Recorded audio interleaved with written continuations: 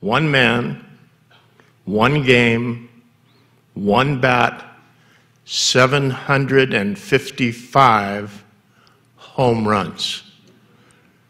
Let's take pleasure in a one-of-a-kind night with Mr. Henry Aaron, number 44.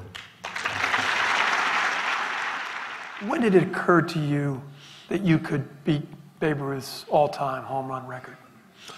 I think about 4 years before I did it, before I broke the record. About 1970? Yeah, I thought I could break his record.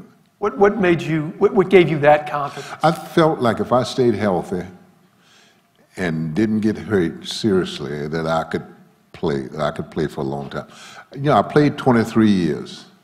In the last 2 years, it was nothing. You know, really, I couldn't get myself up to play like I could, say, when I first got into the league. Yeah.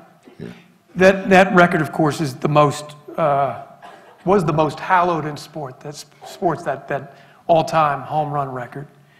But on reflecting on that moment, which we heard at the top of the program, you said, "What should have been the best time in my life was the worst, all because I was a black man.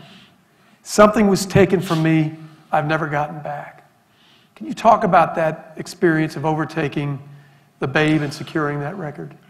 I think that most people thought that I was in the game just to try and break a record, you know. And I think that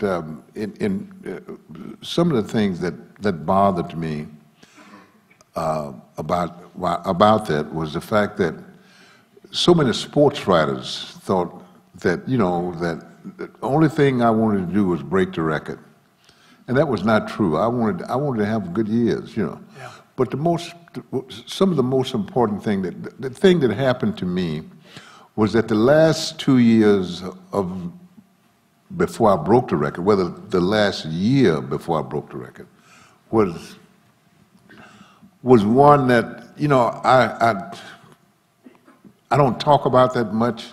Yeah. Because it bothers me, because at that time I had 2 kids and both of them was in college. They wasn't allowed to walk home from school.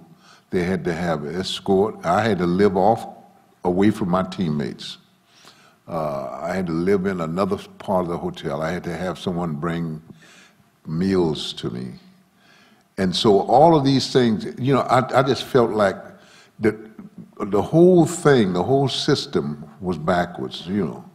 And it wasn't because of me breaking the record, it was because of the color of my skin. Right, right. And I thought that was what I thought, the reason that they were so against it.